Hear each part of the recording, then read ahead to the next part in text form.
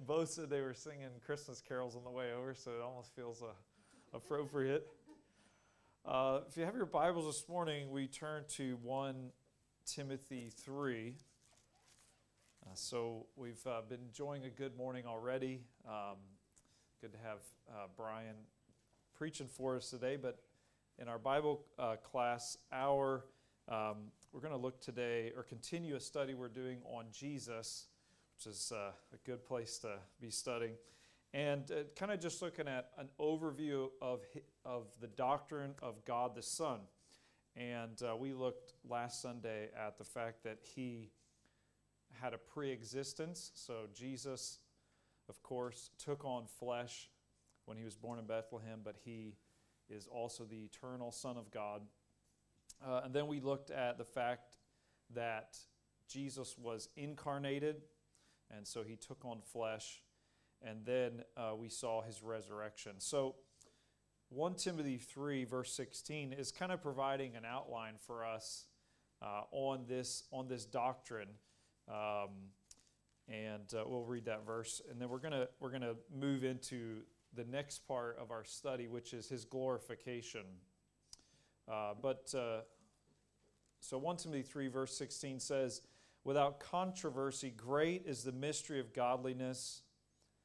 God was manifest in the flesh, justified in the Spirit, seen of angels, preached unto the Gentiles, believed on in the world, received up into glory." So this is really a summary doctrinal explanation of Christ and how he was God who was manifest in the flesh. He was justified in the Spirit. And the idea there, I believe, is, in a sense, the evidence of his life was demonstrated ultimately through the resurrection of Jesus Christ. And so then we're going to move to this section of the verse that says, "seen of angels." So this is an interesting one. When you think about angels in the Bible, initially you might think they're not a big deal. I know some people really get excited about angels, almost more so than the Lord Jesus. But angels, if you do a search on angel or angels in the Bible, you will see that the angels are actually very present all through the Scripture. They're kind of in the background a little bit, which I think is part of the idea that angels serve the Lord. They're not the focus. They never wanted to be the focus. They understand who should be the focus.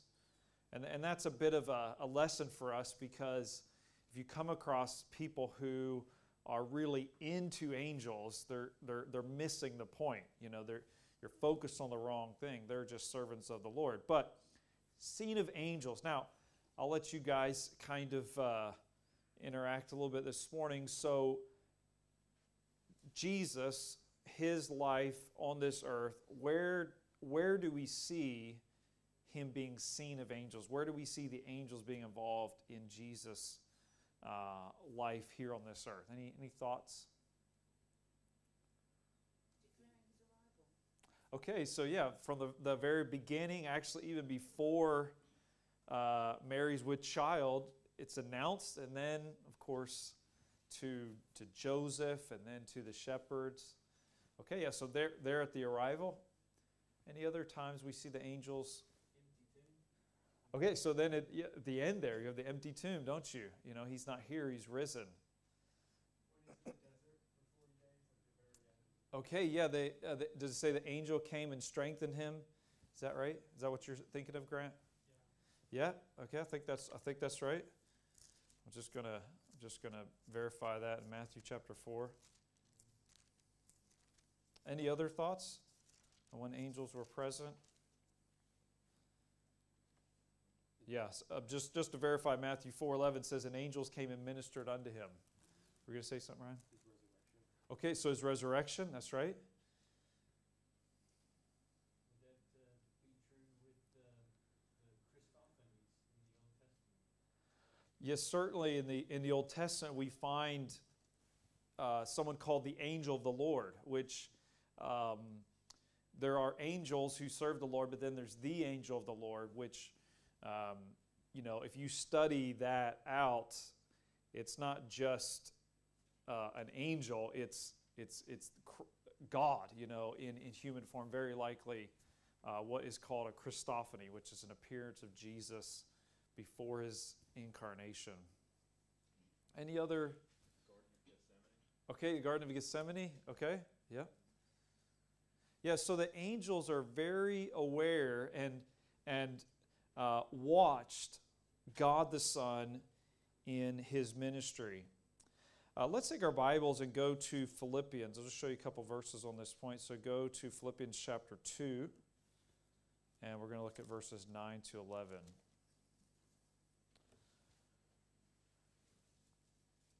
Philippians chapter 2, verses 9 to 11. So the angels, in one sense, kind of model for us the right attitude towards God. In the Lord's Prayer, we read that it would be done on earth as it is in heaven. And so in heaven, everybody does what God wants them to do. Unfortunately, on earth, very few do what God wants them to do. But our desire would to be that we would submit and follow and serve the Lord in a similar way to the way the angels do. Look at Philippians 2, verses 9 to 11. The Bible says, "Wherefore God also hath highly exalted him," talking about Jesus, "and given him a name which is above every name, that at the name of Jesus every knee should bow, of things in heaven, things in earth, things under the earth, and every tongue should confess that Jesus Christ is Lord, to the glory of God the Father." So notice there in verse 9, things that are in heaven will bow at the name of Jesus. So Jesus is worshiped and honored and will bow before Jesus. Go to Hebrews chapter 1, if you will. Hebrews chapter 1 and verse number 6. Which is an interesting couple of verses because there are those who teach that Jesus is Michael the Archangel. The Mormons actually, I don't know if they still believe that, but at one point they believed that Jesus was Michael the Archangel. But here in Hebrews chapter 1, there's a distinction between Jesus and the angels. If we look there in verse number 5, it says, "Unto which of the angels said he," talking about God, "at any time, Thou art my son, this day have I begotten thee. And again, I will be to him a father, and he shall be to me a son." Now, those statements, "Thou art my son, this day have begotten thee, I will be to him a father, and he shall be to me a son," they come from the Old Testament. Psalm 2 and 2 Samuel 7, where God is speaking about the king of Israel and how the king of Israel enjoyed this, not only the leadership of the nation of Israel, but also to be the son of God, to have God looking after him like a son. So there was a very spiritual dimension to being the king of Israel, which is prophetic as well because it's looking forward to the ultimate king of Israel, Jesus, who will return and sit on the throne of David and rule over this earth. And so he says, basically, God has never given that privilege to an angel. Verse 6, "And again, when he bringeth his first begotten into the world, he saith, Let all the angels of God worship him. And of the angels he saith, Who maketh his angels spirits and his ministers a flame of fire." So there's a real distinction between Jesus and the angels. They see the Son. This verse, verse 6, in the context here, is talking about his second coming, because that's when he's going to receive that throne, that Davidic throne. That's when he's going to rule and reign. One of the most famous prophecies about Jesus is in Isaiah, which talks about, that a child is given unto us, a son is born. But one of the things it says in there is that he will be given the throne of his father David. Well, that didn't happen in the first coming. He came to save, he came to redeem, but he was rejected by Israel. And so the government has yet to be placed upon his shoulders. He's yet to be given the throne of David.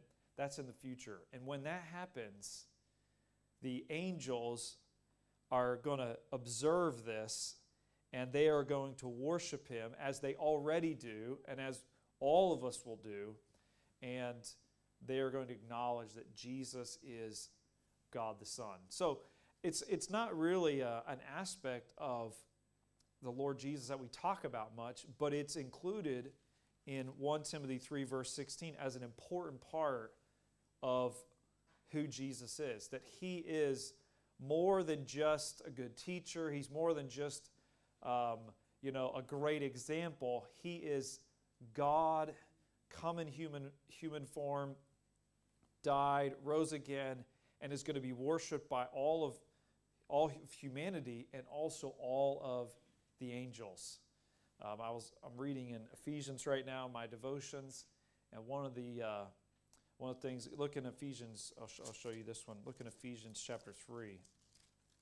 One of the purposes for what God is doing in the church is to show to the powers and principalities his manifold wisdom. And principalities and powers are like levels of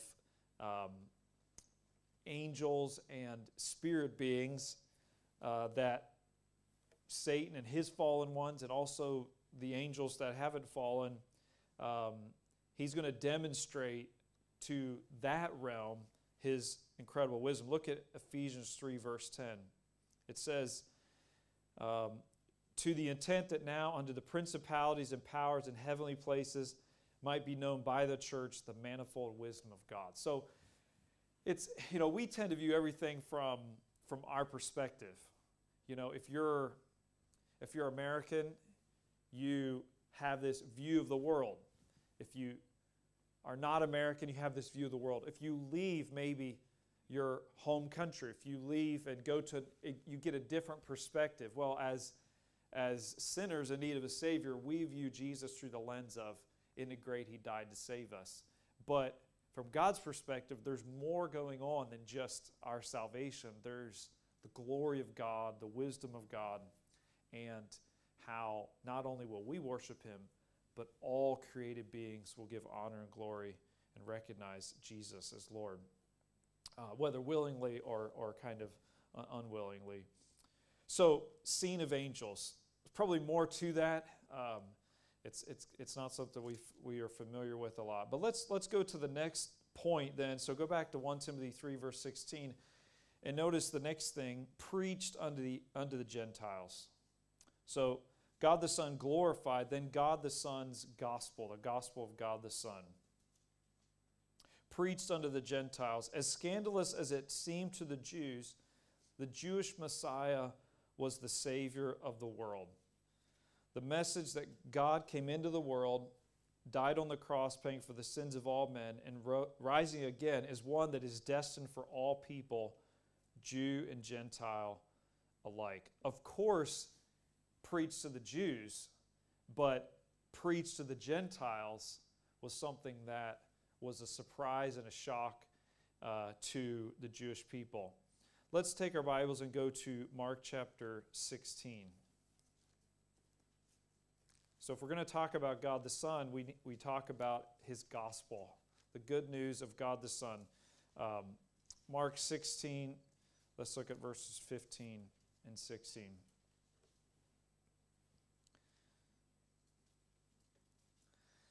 And he said unto them, Go ye into all the world and preach the gospel to every creature. He that believeth and is baptized shall be saved, but he that believeth not shall be damned. So this gospel is to be preached in all the world and to every creature. That's something we need reminded of, isn't it? It's easy to think, well, I've told my family, I've told my friends, but what about the world that has no saved friends or family? What about people who've never heard? What about people who don't even have access to the gospel? And we really have to realize that the gospel is to be preached unto everyone. Go ye into all the world and preach the gospel to every creature. It's a message that is good news for all people, and all people should believe. Look at verse number 16. It's not, the gospel is not kind of like a bonus, an additional, extra you can add to your package. The gospel is the package, so to speak. It is essential, because look at verse 16. He that believeth and is baptized shall be saved. He that believeth not shall be damned. Which are very strong words. I mean, damn is almost a word that, you don't really, it's kind of one of those words you shouldn't say lightly or flippantly, because it's the one that believes not will go to hell. The one that goes not or believes not will be cast into the lake of fire for all of eternity. So what makes a difference? It's the gospel. The person that believes will and is baptized will be saved. The one that believes not will be damned. Of course, sometimes people get a little bit confused and think that baptism here is part of salvation or part of how you are saved. But notice the essential part here is belief.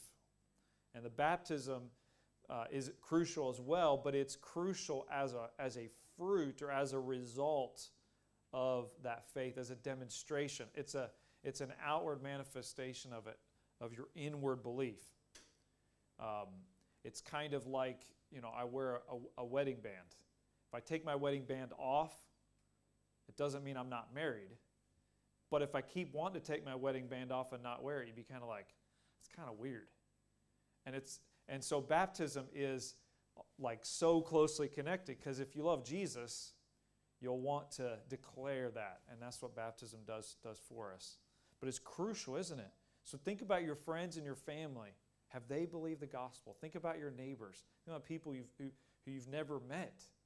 I mean, we were chatting earlier, but one of the things that's so concerning right now is not only are there people that are lost, but are they being told? I mean, there's people all over this city that don't know Jesus. That's bad enough, but have they heard? And are they being told? And so they need to hear the gospel. Okay, so preached unto the Gentiles, believed on in the world, and people must believe the gospel to be saved. Let's go to 1 John, if we can, 1 John.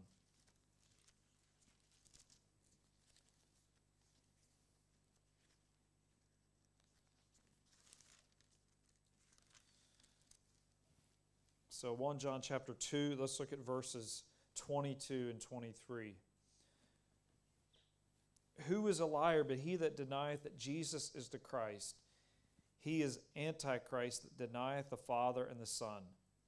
Whosoever denieth the Son, the same hath not the Father, but he that acknowledgeth the Son hath the Father also. So what we do with the Son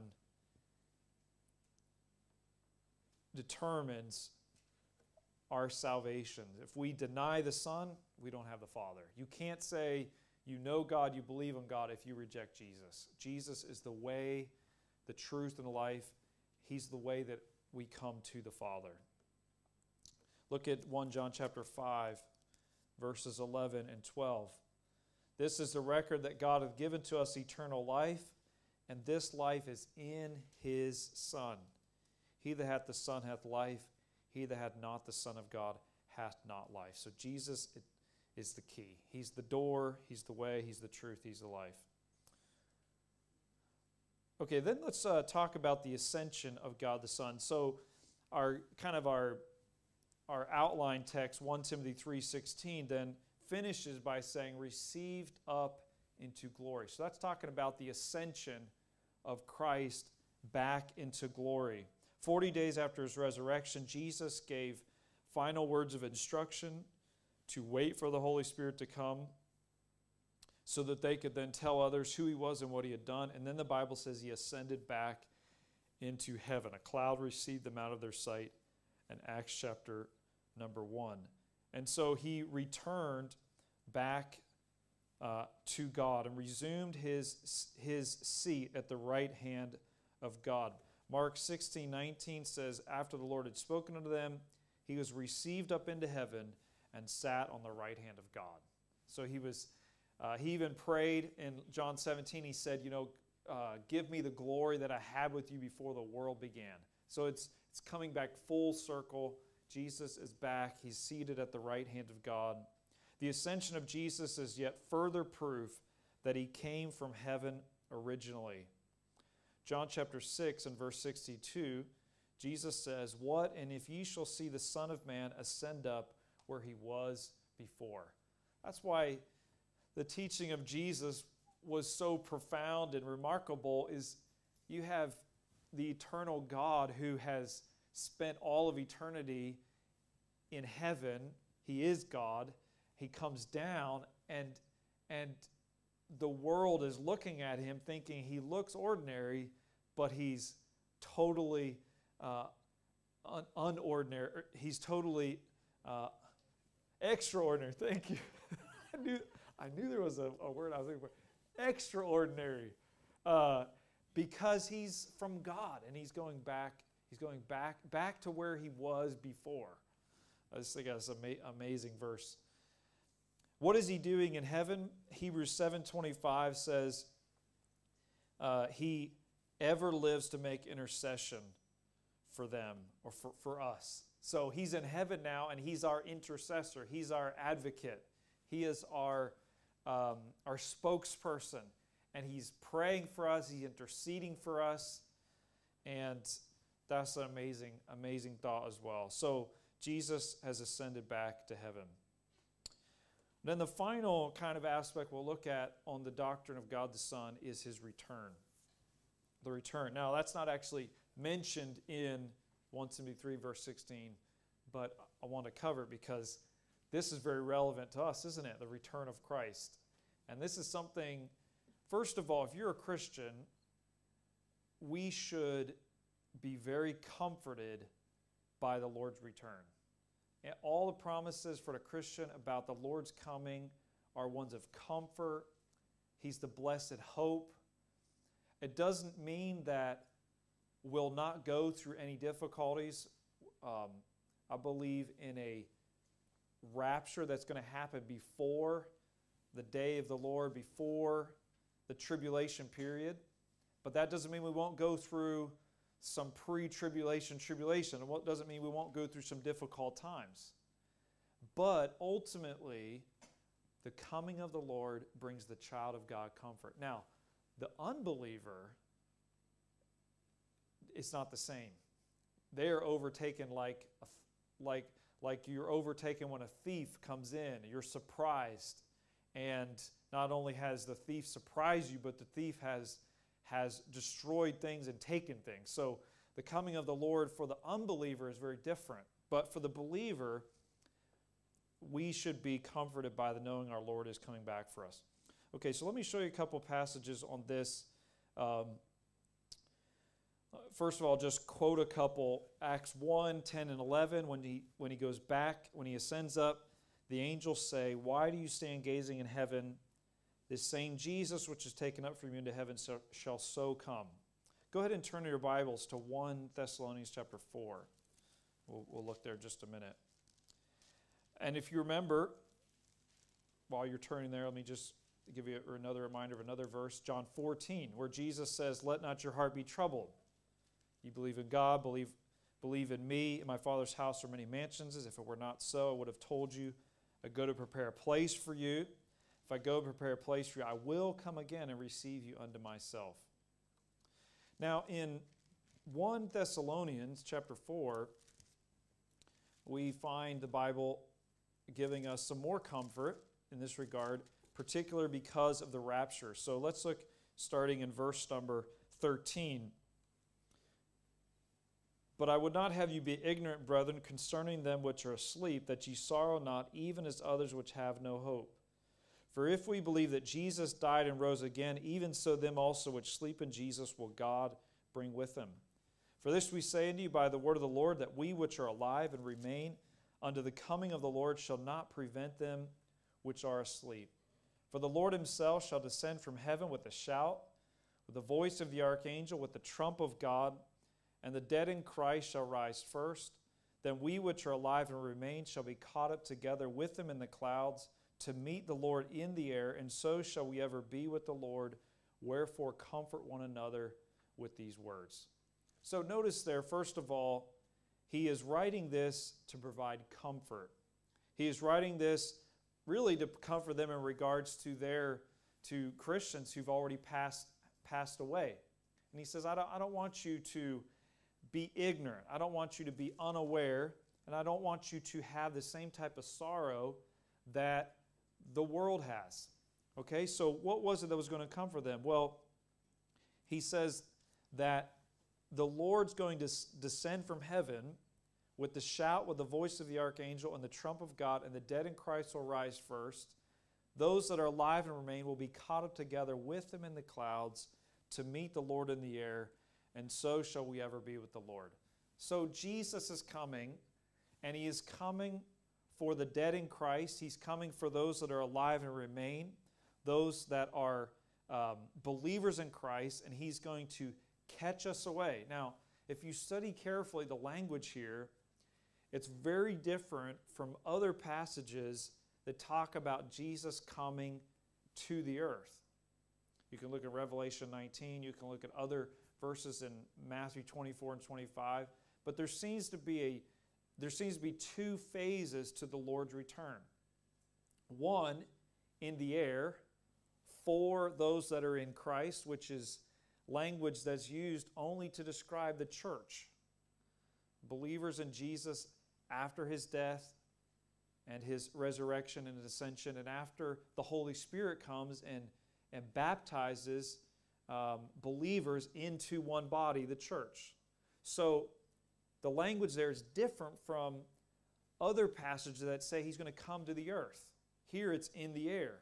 Here it's for the church. In Revelation 19, he comes to the earth, and that is when he sets up his kingdom and judges. So now, if you don't believe in the rapture, that's not like fundamental to the gospel. But I would point out to you, if you look with me there, the same passage, look at verse 14. He says, "If we believe that Jesus died and rose again, even so them also which sleep in Jesus will God bring with him." So the teaching of the rapture is, he says, it's connected, and it's almost as verifiable as the fact that Jesus died and rose again. Do you see the connection there? He says, if you believe Jesus died and rose again, then you can believe that those that sleep in Jesus will God bring with them. So it should provide great hope to us.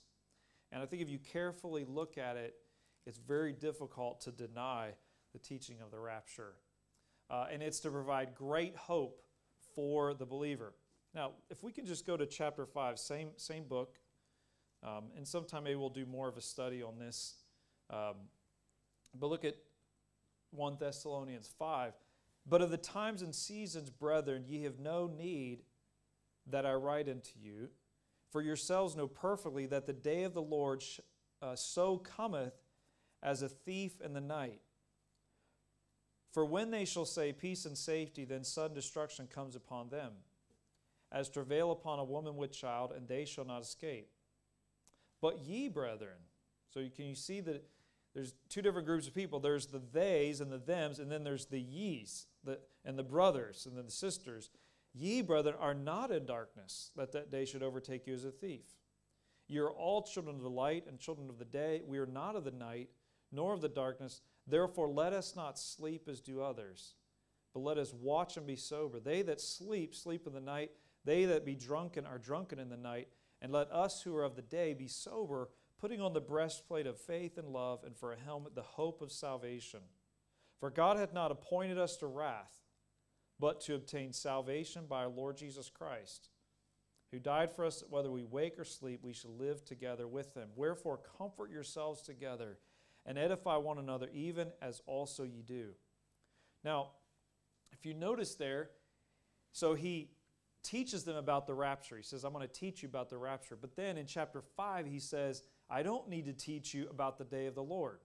I don't need to teach you about the day of the Lord. The day of the Lord is a term talking about God's program in which He pours out His wrath on this world and sets up His kingdom. It begins with the Antichrist being revealed, and it goes all the way through to when the new heavens and the new earth, or the old heaven and the old earth, the one we're in, are destroyed. You see that in 2 Peter chapter 3. So it's a term that's talking about ultimately God's day of wrath. And the Old Testament talks a lot about it. It's a day of darkness and gloominess and judgment and fire. And, and you read Revelation, you're like, ah. And he says, but I don't need to teach you about that, because you can read the whole Old Testament and learn about the day of the Lord. He says, you know that it's going to come like a thief in the night. Verse 4, he says, you're not in darkness. The Christian should not be surprised by the Lord's coming. But look what he says. He says in verse number 9, God has not appointed us to wrath. Now that's not just talking about hell, because in the context it's talking about the day of the Lord, the day of God's judgment on this earth. And he says, you have no appointment with that day. Now, does that mean that we won't go through periods of difficulty as a Christian? Absolutely not. But the day when God is pouring out His wrath on this world, the day when God is showing the world, I am God, and I'm going to teach everybody a lesson, and you will not blaspheme, and you will not rebel anymore, he says, you don't have an appointment with that day. You're a child of God. You're a believer in Jesus. He has not appointed you to that day, but you will obtain salvation. And again, salvation here, we might think, well, that's when you get saved. Yes and no. It's when you get saved, but the idea here is it's when all the saved are not just saved from sin's penalty, but they're saved from sin's present, and they are rescued out of this world. And so he says, comfort yourselves together. So there is a day of God's wrath coming, and we may see indications that things are getting worse and worse. But when that day finally comes, the Antichrist is revealed, the world comes under the wrath of God, and the things that are talked about in the book of Revelation, he says, you're not appointed to that day. So Jesus is coming back. It's going to be in two phases, the rapture and the revelation at the end of the 7-year period that's often called the tribulation. And if you're not saved, you're going to regret it, because you don't have this promise of deliverance. But if you are saved, you can be comforted with the fact that we're not appointed unto wrath. Let me see if I can show you one other. Let me just give you one other quick verse, and then we'll wrap up here. But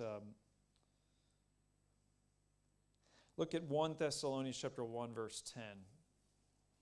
1 Thessalonians chapter 1, verse 10. It says, to wait for His Son from heaven, whom He raised from the dead, even Jesus, which delivered us from the wrath to come. So there's another promise that we're not going to go through the wrath that is to come. The more we could talk about on that, but just gives you a bit of an overview. So what does this mean for us? It means that God was manifest for us. God loves us. He came to die for us. He's conquered death. God the Son should be honored and glorified just as the angels honor Him. Jesus is now in heaven making intercession for us, and He's coming back. He's coming back to take us out of this world, to right all the wrongs, and to rule and reign forever. And our hope is not in a new president. Our hope is not in a new government. Our hope is not in a new world order. Our hope is in the Lord Jesus Christ. He's a blessed hope. All right, let's pray, and then we'll have a little break before the service. Heavenly Father, thank you for the opportunity to gather this morning. Thank you for your word. Thank you for who you are. Thank you that you loved us, you gave yourself for us, and that you're coming back for us. And Lord, in these days in which we live, we feel as if your return is very soon. And we know that it's certainly sooner than it's ever been. And so I pray you'll help us to be ready. Help us to be preaching the gospel. Help us to be busy serving you and doing all we can to reach out with the gospel. For those who may not be ready, I pray, God, that they'd place their faith and trust in you, and so they can be prepared. We ask these things in Jesus' name. Amen.